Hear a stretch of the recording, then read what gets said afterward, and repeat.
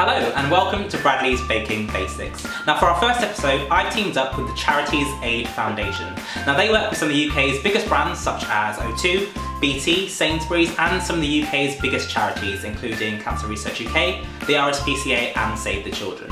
Now you may have heard of the Giving Tuesday campaign. Last year it raised over £6,000 every minute and won the world record for the most money raised online in 24 hours. And this year they want to go even bigger and better. The Giving Tuesday campaign are launching a brand new website on June 28th and it's going to be filled with loads of videos showing you how easy it is to do great stuff and raise money for charity.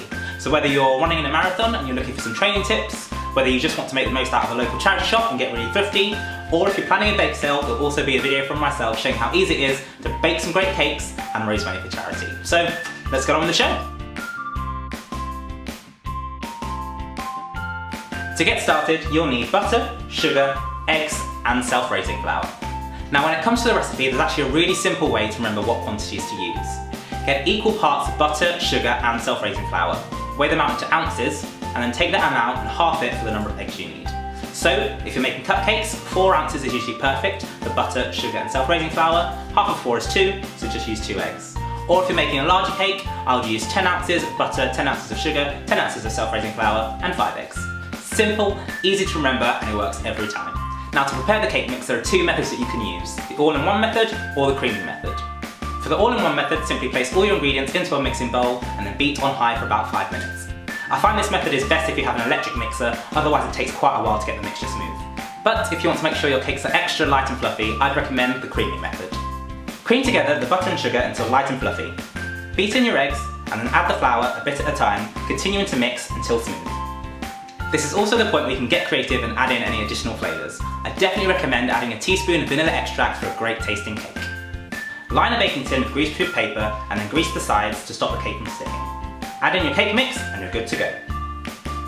This will also work for cupcakes. Just remember that no matter what you're baking the cake in, try not to fill it over halfway so the cake has plenty of space to rise. Bake the cakes at 180 degrees Celsius until light and golden. Now obviously it will depend on the size how long it takes. For cupcakes you want about 10 to 15 minutes, or for a larger cake about 30 to 40 minutes. The easiest way to check is to get a knife or a skewer, pop it into the middle of the cake when you think it's done, and it should come out clean. See? I told you it was easy. You can decorate your cakes with icing or cream to give it a professional finish.